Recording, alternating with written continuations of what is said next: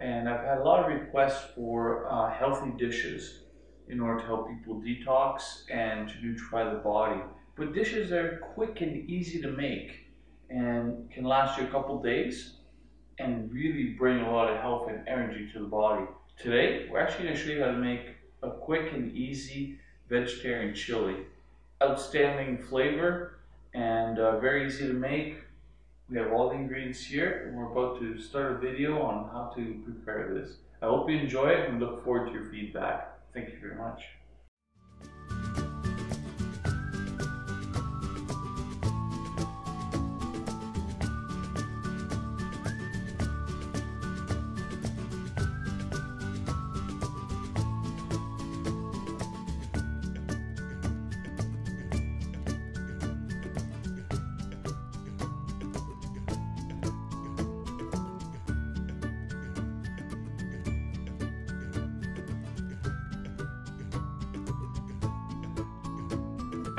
So here we are, we've just cleaned off the vegetables, and now we're actually, picking out the bits that most people don't eat, but your pets and your farm animals, I'm sure, could make quick use of these.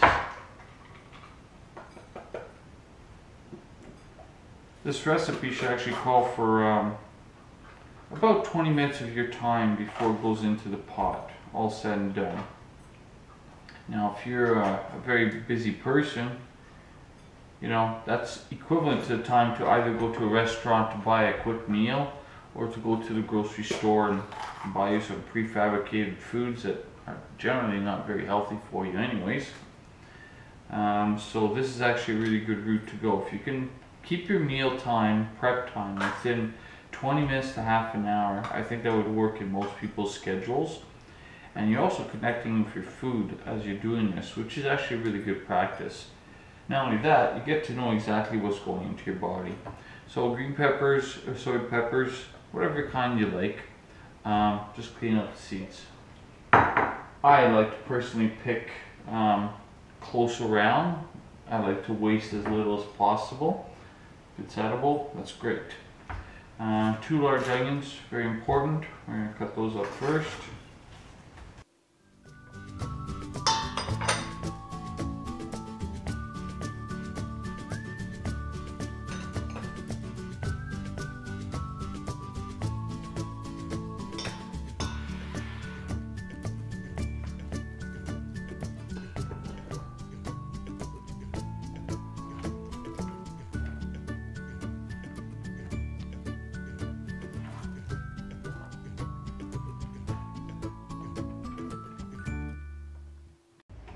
Depends how you want to dice it. If you've never done it before, as I said, it's not rocket science, experiment. If you don't like the size of your chunks, next time you make your chili, you just keep a note on it and make appropriate changes as to how you're going to cut your vegetables.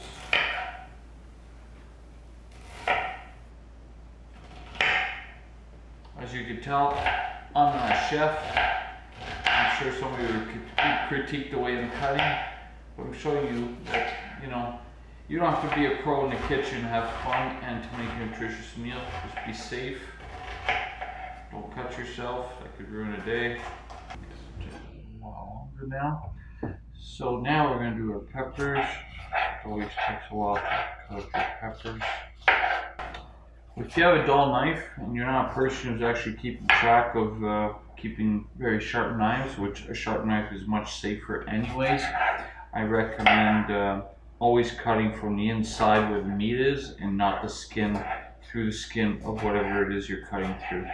That way you can stay safe while using a dull knife. I mean, this is not rocket science. You're just chopping up a whole bunch of goodies in there. They're going to get soft while you're cooking. And it's all going down the same pie hole, if we're going to look at it that way. We're here to nourish our bodies in a quick and easy way. This can actually be fun for the whole family to do, so get as many people involved as possible, especially if you don't do a lot of cooking already. This is a good, easy way to get into cooking and actually possibly fall in love with it. That's what my partner and I did, is actually just started playing around with recipes and getting connected with our food. Once we started growing our food, then it made it that much more fun, because then you see it from seed right up to your table. And that's actually a pretty cool process and experience to have. Not for everybody, of course. I mean, this video is actually geared to somebody who's too busy or just has not spent a lot of time in the kitchen to finally start taking control of their health and put some very nutritious meals back into the body. Because I assure you, you will not really get a nutritious meal by any means by going to a restaurant. I don't care which restaurant it is. There's either too much fat, too much salt, and a lot of times they're not using the best ingredients because they're there to make a profit. And if they're there to make a profit, something has to be sacrificed on average. As I said, it's not always the case. There's definitely some good meals to be had out there at a price. So here you are saving yourself money. Based on the price of produce at the right time, at this time of year, and the choices that we made today, we were looking at a bill of about $50 for all ingredients said and done. And you're looking for about, depending if it's two people. If it's two people, this chili size and this amount of ingredients should actually feed you for about 4 days. So now for 2 people, you're looking at about $10 per meal per day, which is very reasonable for something that's going to be healthy. And if you're a takeout person or you don't cook a lot, you know what it's like to eat fast food or restaurant food. This is saving you a ton of money, making you healthy, and just the rich smells and flavors are just so attractive. And when you start to get connected with your food, you really start to appreciate what it is that you're getting into. I can't stress that enough.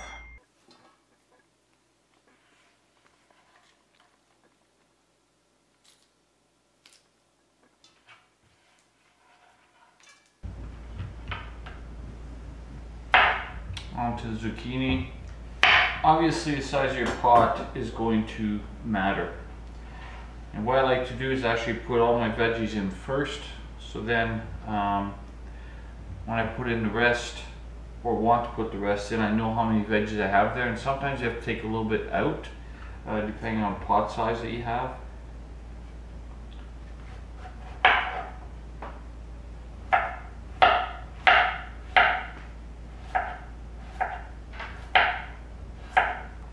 This is just a quick video that we're doing, and even the staff kicking around are just smelling the scents, and you can see everybody's licking their lips already. We're not even cooking yet. So already I can tell by looking at this pot that I'm going to need to take a little bit of vegetables out so that I can get my tomatoes and my beans in there consistently. Completely, because actually the tomatoes and the beans are obviously some of your most important ingredients for a chili, so you want to aim that route. So right here I'm actually going to take out about half of it, just for now, just like so. I'm just going to put them aside, and I'm going to add them in a little later. See, quick improvisation.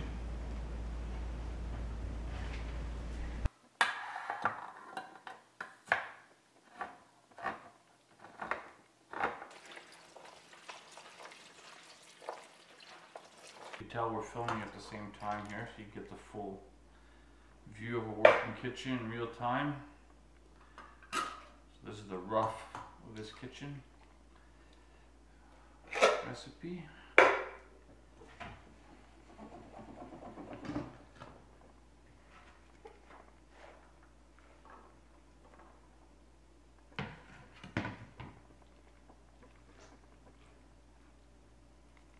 We'll get boiling, and then we're actually going to stir this after the fact.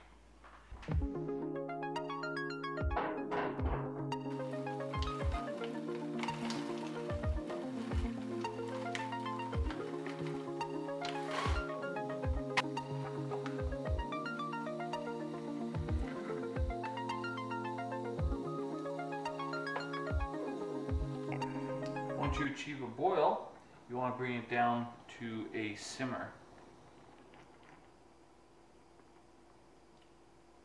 And let it simmer now for, I believe, half an hour, and you should be able to go.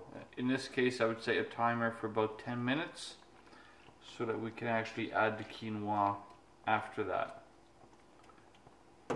It doesn't take very long for all your veggies to soften up due to the water content. So you're going to be enjoying it. It's nice to have al dente items in here as well. So the reason you add your spices at the very beginning is actually to bring out that flavor from the bottom up. It has to travel right through the food. I'm a lazy guy, so I found that to be one of the best ways to make my meal quicker. So at this stage now, we're going to add the quinoa. This has been going on the stove for a good 10 to 15 minutes. And you don't need a lot of this.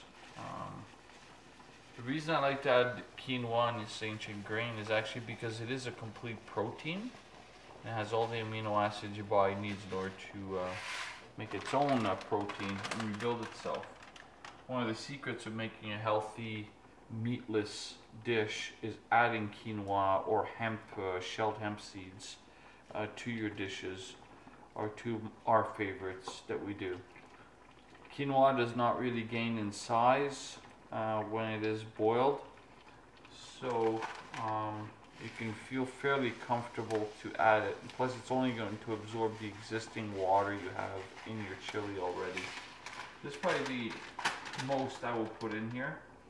And soon, in about another 5 minutes, I'm going to add the mixed greens to this mix. And as you can tell, we're going to have a very, very full pot of chili to enjoy for the whole family here. There we go. Put the lid back on and wait another 10 minutes, and then we add our baby greens, and we'll be ready to eat soon afterwards.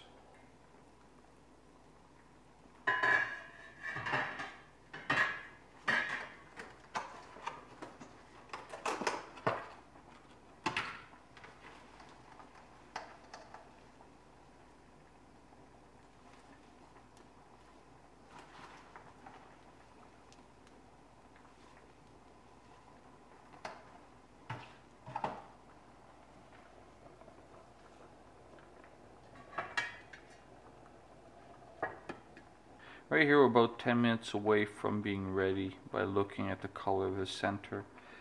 Yeah, you can actually use a rice cooker, but when your quinoa is fully ready, you'll find that the little tails are going to either come off or at least separate from the quinoa, and the quinoa will be mostly transparent. As you can see, these are all different stages of cooking. So just a quick way to reference your preparedness. And I believe the way we add this, once your quinoa is ready, that this meal is ready to serve. Time for feeding the family. Total cooking time, half an hour. Including prep time with vegetables and putting everything together, add another 10-15 minutes. So you're looking into this about 40 minutes of your time, most of it not in front of the stove. You can actually go ahead and do other things around the home and wait for a beautiful, nutritious meal that'll keep you full and satisfied for a long time. Vegetarian chili at its best.